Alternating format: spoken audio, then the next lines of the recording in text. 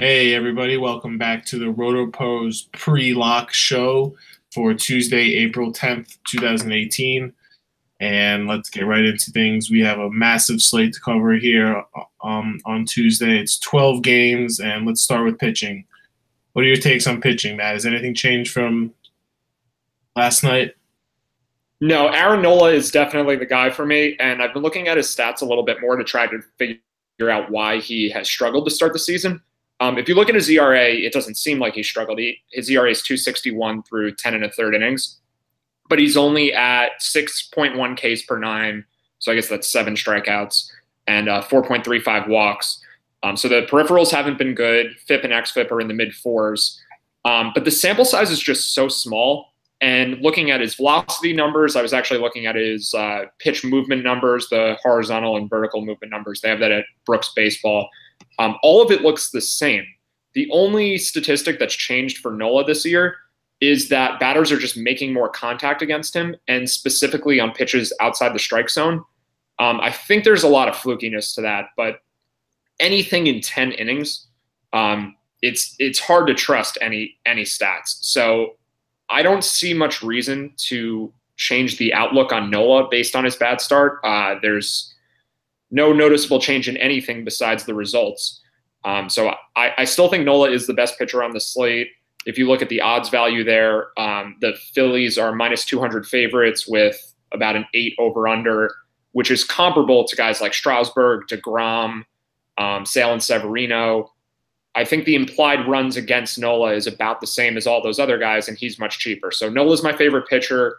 I'm not quite sure if I'll be all in on him, but I think I'll be pretty close. So Nola's the clear-cut number one. Do you feel any differently, or do you think you might even use Nola in all of your lineups? Yeah, I agree. I think I will use Nola as this my secondary pitching option in all my lineups, and then pair him with a couple of the other guys we'll touch on soon. But Nola for the price definitely seems like he has the most upside, and he, could very well easily be the best, value pitching play on the slate if he proves to be, the Nola that we all know from last season. Yeah, so I guess the interesting debate then is who else to use at pitcher. And I still think that the next best value is Strasburg. I think he's a better pitcher than Carlos Martinez, who's in the same tier. And I guess those would be the choices because I think Sale and DeGrom are just too expensive. If I had to choose between those two, I still think it's DeGrom. Like the Yankees are a really tough matchup. And I know Stanton has struck out a ton this year, but the Yankees have a bunch of really good hitting righties. We have that lineup out now. It's a little weaker than usual with no Brett Gardner in there. But against a lefty, I don't think that matters too much. So we've got Walker leading off, Judge, Stanton, and Sanchez, middle of the order. Not an easy spot for Sale. And then guys like Tyler Austin, Miguel Andujar, Austin Romine, and then Shane Robinson starting. Not a lot of guys that are scary there, but they're all right-handed, and Didi's in there too. This is definitely a negative matchup for Sale.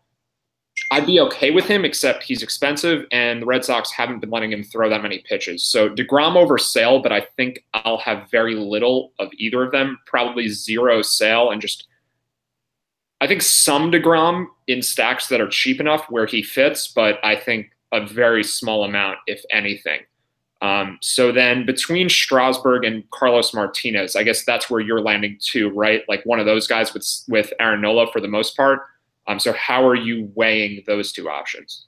At first glance, I was heavily reliant on or leaning on Steven Strasburg purely because of the matchup, the upside, and the implied Vegas runs. The Braves are implied to score 2.72, which is by far the lowest of any team on the slate tonight. And all the underlying peripherals, suggest that Strasburg has a better matchup. But after the Brewers released their lineup just recently. We just got it.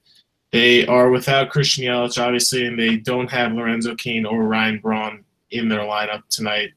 They're going with, a much weaker lineup, I would say, compared to their normal starters. And I think that is, leaning me towards almost a balance of Carlos Martinez and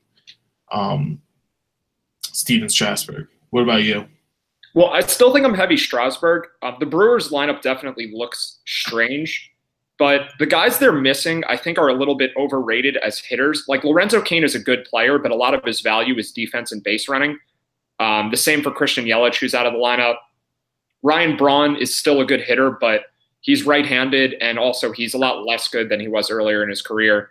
So I don't think it's a huge deal that the Brewers are missing all those guys. And Martinez has these big righty-lefty splits.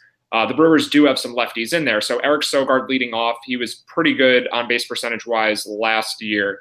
But either way, he's left-handed. Eric Thames left-handed. Travis Shaw, Jonathan Villar is a switch hitter. Brett Phillips batting seventh. He's a decent prospect. Like, I won't call this Brewers lineup a scary one by any means, but I think we could call it an average lineup. Like, it's an easier matchup for Strasburg, and he's better than Carlos Martinez, and Strasburg's only marginally more expensive. Martinez gets enough strikeouts that he has upside, and I think it's worth using some of him, but especially, well, I'm not sure about ownership here because Scherzer just shut down the Braves, complete game shutout last night. Carlos Martinez has recency bias working for him too because he was really good in Milwaukee in his last start. He had a complete game shutout. So I'm not sure who I think the public will use more of. But I do think the expected output for Strasburg is higher because he's better. I think his matchup is slightly easier.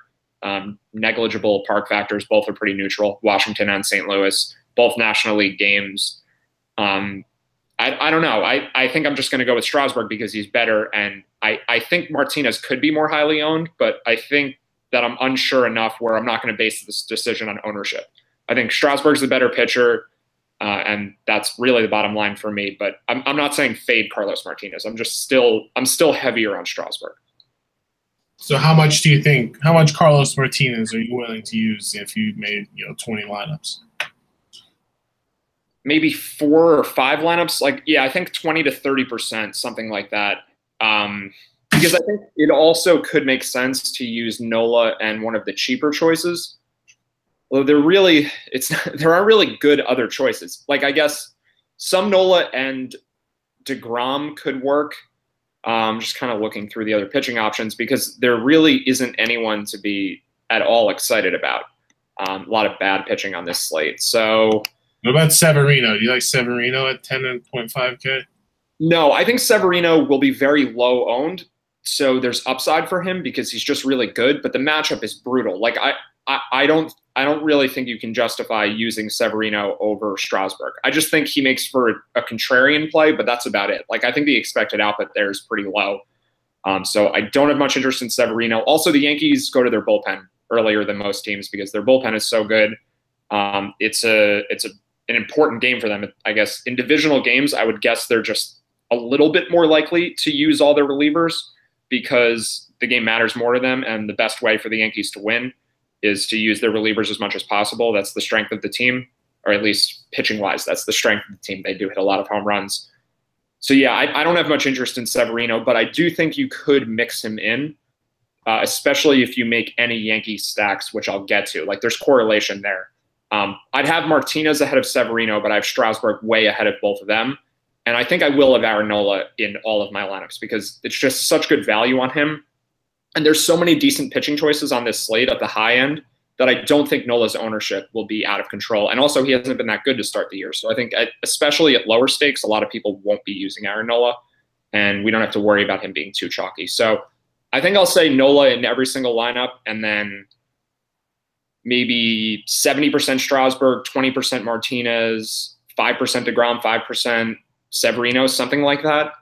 Are there any other pitchers, like the cheap guys, though, that you have interest in?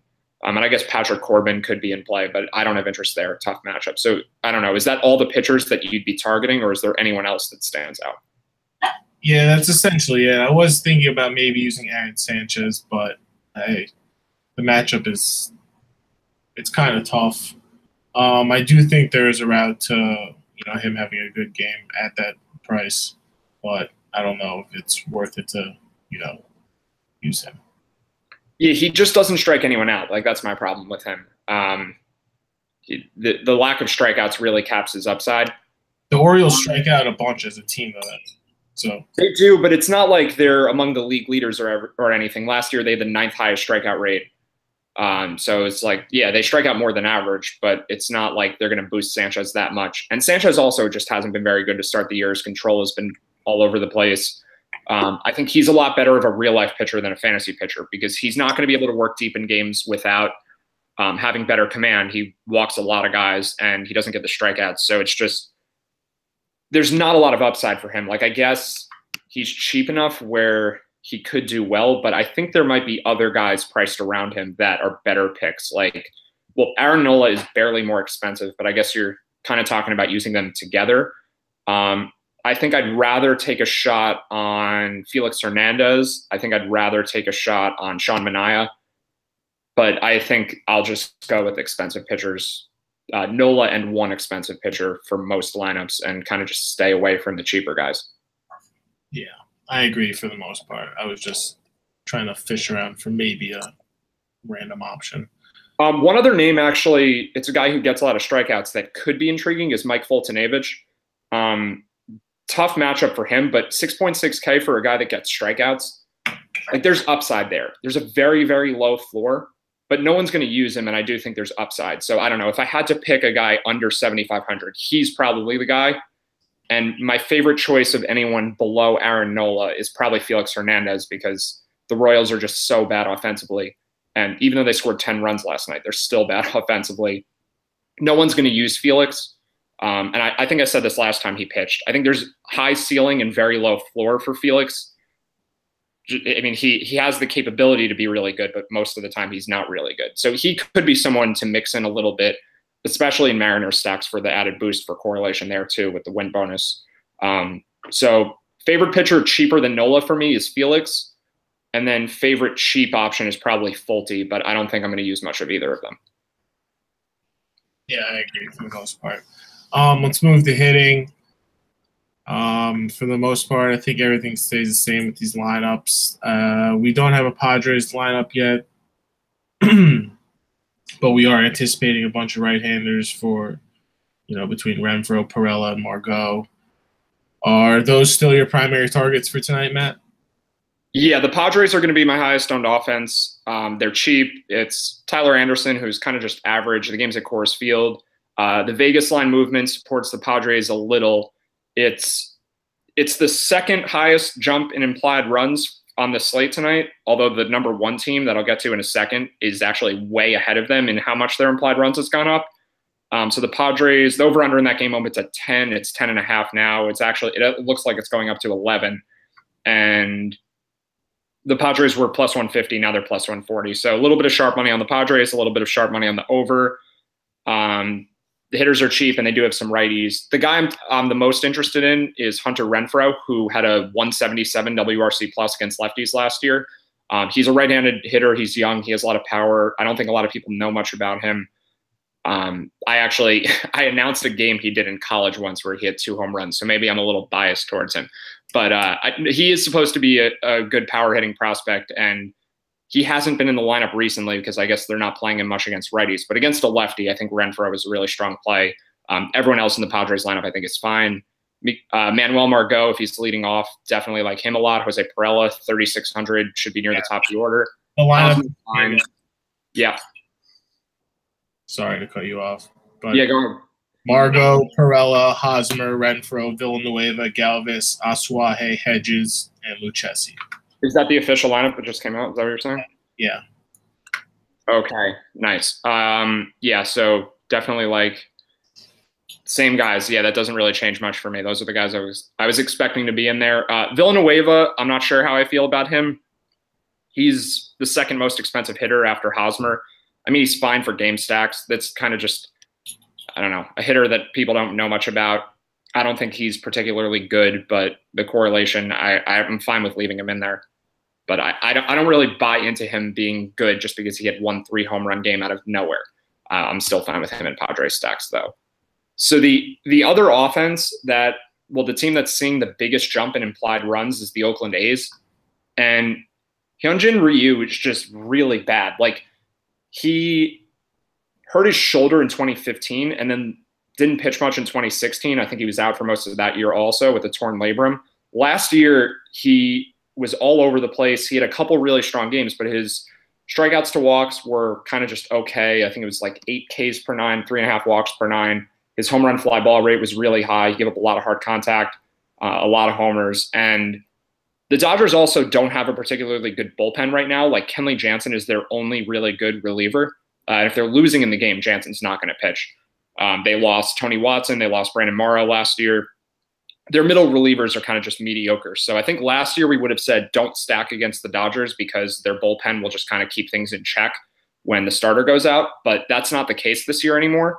And the A's are really cheap outside of Chris Davis, and they're a pretty good offense. Like they strike out a lot, but they also hit for a lot of power. And the prices are pretty manageable. Like they're cheaper than the Padres. Obviously, the expected output is less than the Padres, but the A's could be my second favorite offense. Like I don't think we're going to be able to fit in the expensive teams we like too much. Like it's just going to be hard because the pitching is so expensive.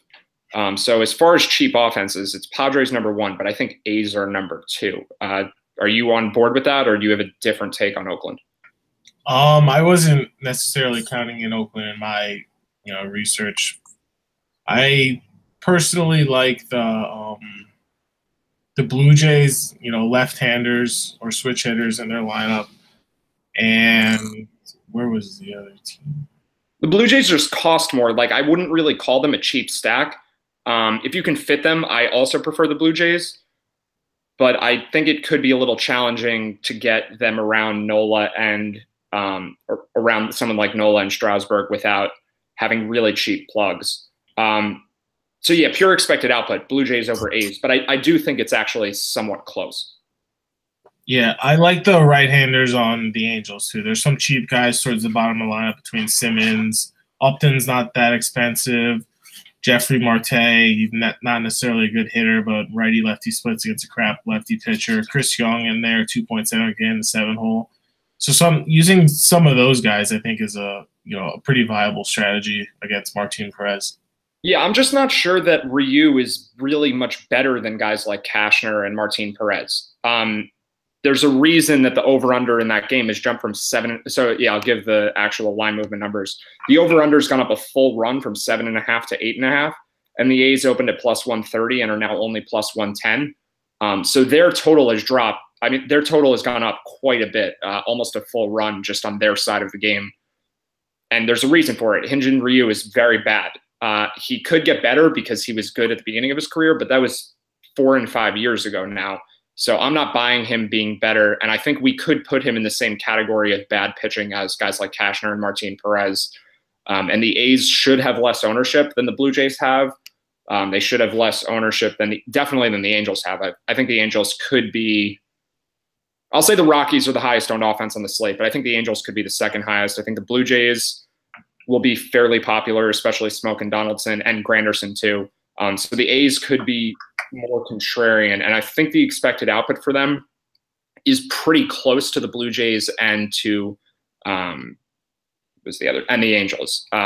So I think I want to have exposure to all of those teams. Like I'm not saying I want the A's more than them, but I'm going to be mixing around offense a lot tonight, especially because we have such a narrow focus for pitching. I just think it makes more sense when you're narrowly focused on one side, hitting or pitching, go with more choices on the other side just to diversify a little. And I think the kind of slate that we both prefer is where we really know who we like as our pitching choices, and then offense, we just mix it around because offense is just generally more unpredictable. Yeah, for the most part. So when we say you're going to stack the Padres and you don't necessarily like paying $4K for Villanueva, how would you go about stacking them outside of the 3 right-handed outfielders? Well, I will use Villanueva in most of the stacks, but I think throwing in Austin Hedges makes sense. Righty with power against lefties. There aren't too many good catchers. 3,200 for anyone playing in Coors Field is fine. But I think you could also go with 4-man stacks and go with like a 4 and 4 with Padres and A's, Padres and Blue Jays, something like that. But I'll still have Villanueva in most of the Padres stacks. I guess the difference is I would plug Renfroe, Margot, and Pirela. I would use them as plugs in other lineups. Villanueva, I don't think I'll do that, but I have no problem including him in most of the team stacks. Got it. And a guy like Eric Hosmer, do you just ignore the lefty-lefty? Yeah, Well, Hosmer also use in team stacks, don't use elsewhere because there are other good first base choices. Like I think Matt Olson could be a better pick. But also, like, I'd rather just use Justin Smoke. I'd rather use maybe Albert Pujols. I'm not sure. Pujols is 3,200. He's kind of just an average hitter now, but it's a good matchup. Yeah, I think I'll just find first baseman elsewhere, but definitely fine with including Hosmer in Padres stacks. So I would say my favorite offenses, well, Padres number 1, I think by a decent amount. And then tier 2 for me, it's going to be pretty evenly split between the Blue Jays, Angels, A's, and then also the Mariners. We talked about them on the podcast last night. Eric Skogelin's really bad. We do have a Mariners lineup, and it's pretty weak at the bottom of the order, but it's also really cheap at the bottom of the order. And D. Gordon, Gene Segura, Robinson Cano, Mitch Haniger, Kyle Seager, like 1 through 5, that's Cano's the only guy above 4,000, and Skoglin is one of the worst pitchers in the league. The Royals bullpen is arguably the worst in the league. So a lot of upside for the Mariners, even in a pitcher's park. Wind is blowing slightly out to left field. Like I think they could do really well. And I think a lot less people will use them than some of these other teams. So I'll put Mariners in there for tier 2, maybe tier 3. I would probably have them just behind all of the other offenses we've mentioned so far. So are you interested in the Mariners, or you think maybe just use the righties as plugs? Yeah, I was more on board with the righties as plugs, primarily Haniger and Segura. Michael Margima, you guys touched on the podcast. He's starting tonight. He's a catcher, 2.1K. I believe Greg mentioned him. That's definitely an interesting plug if you're looking to pay up at pitcher. But yeah, for the most part, I don't know too much about Guillermo Heredia as a hitter. I don't think he's necessarily a great hitter, but yeah, he's not. But he's okay to use just for correlation, I think. Yeah, he's a righty. He got the righty-lefty splits. 2.6K is a very cheap price. So, I tend not to worry about the righty-lefty splits as much when the pitchers are really bad. And if the one thing that helps too is when you have a lefty who's in there to face a lefty, that means that the team is comfortable with them facing their bad platoon side. And that means you have almost no risk of them being pinch hit for late in the game. So like Dan Vogelbach, if a righty was starting, I would worry that he could get pinch hit for later in the game when they want a better matchup. But since a lefty's already starting, like I don't see any reason why Vogelbach would be at risk to come out of the game at any point. So I think Vogelbach would make sense to use in some game stacks too. He's really cheap. He's a prospect who has decent power upside. Lefty versus lefty is tough for him, but like I think he's fine. I think everyone in the Mariners lineup is fine to use. Yeah. So that about does it for stacks. Should we talk about some plugs that we like outside? Well, I've got a question just to recap pitchers, and then I actually do have one more stack I'm sort of interested in, and then, yeah, we'll go to plugs. So to recap pitchers, I think we're both looking at using Aaron Nola in every lineup. That's the best value on the slate. It depends how risky you want to be if you want to use him in every lineup. Like, he's the clear-cut best value, so if the idea is just to maximize the potential of all your lineups, use Nola in all of them. If you want to diversify, maybe don't use him in quite all of them. But I think I will be using him 100%. And then for me, it's Strasburg over Carlos Martinez is the next guy. I think Nick is more evenly split on those two, right? But you do prefer Strasburg. It's just you maybe prefer him less to Martinez than I do. Either way, that's the number 2 and 3 for both of us. And I don't really like too many other choices. All right. Should we touch on FanDuel? Have you looked over there? Yeah, let me cover this one other stack, and then I'm going to look at FanDuel quickly. So I actually think that there is some decent reason to play the Yankees tonight. Chris Sale is really good, obviously. This is as cheap as the Yankees are ever going to get. The most expensive hitter is Aaron Judge at $4,500. So the Yankees are actually pretty cheap tonight. The Red Sox have an awful bullpen outside of Craig Kimbrell. So if the Yankees happen to keep Sale from, well, I guess they could strike out a lot and still do well. Basically, if Sale only pitches 4 or 5 innings because the Yankees run up his pitch count, and the Red Sox have been cautious with his pitch count. They want him to be fresh for the playoffs. Let's say the Yankees score 2 runs in 5 innings against Sale, and 2 of those runs are solo homers, and then Sale's out of the game. There's a lot of potential upside against the Red Sox bullpen. The Yankees are going to have really low ownership, and they obviously have really good hitters. There's a reason we've stacked them almost every day they've played this season. $4,400 for Stanton is just ridiculously low. He's probably the best power hitter.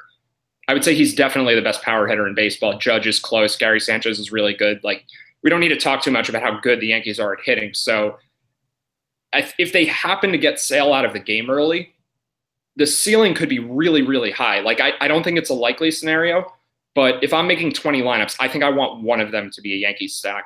I think that actually will get you overweight to the field. Like, I think they'll be lower than 5% owned. So if you're making multiple lineups, like, I have no problem with the Yankees stack. They're cheap enough.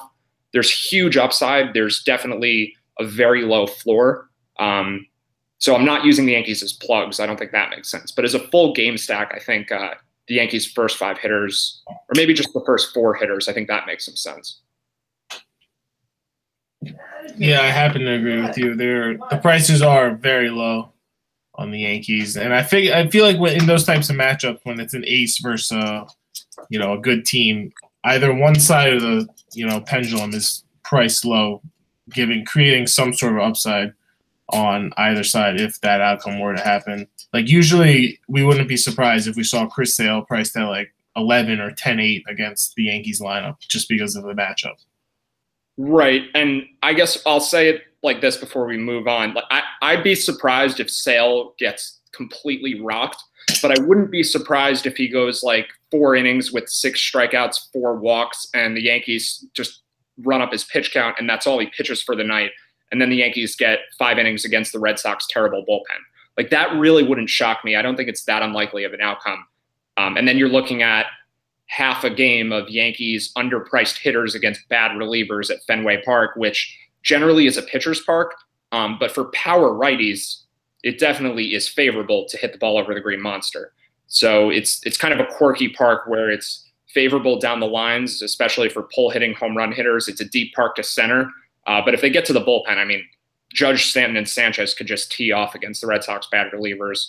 So high upside, very low floor play, definitely contrarian. I think it's worth having a little bit of exposure, but not much. Yeah, agreed. All right, let's move to plugs. Okay, and then we'll get to FanDuel briefly before we end. But yeah, let's look at the plugs first. One guy that catches my eye that is really cheap is Yerkson Profar hitting second for the Rangers against Tyler Skaggs. 2.5K just seems way too low for a guy that's that high in the order. Wilmer Flores is another guy hitting 3-hole against Caleb Smith, a left-hander, righty-lefty splits, very bad left-handed pitcher who has proven to be somewhat fly ball prone over the first couple of starts. And any of the Rangers the Mariners right-handers against Skoglund we already touched on. Paul DeJong is not the best value, but somewhat of a good value against Brent Suter, hitting second.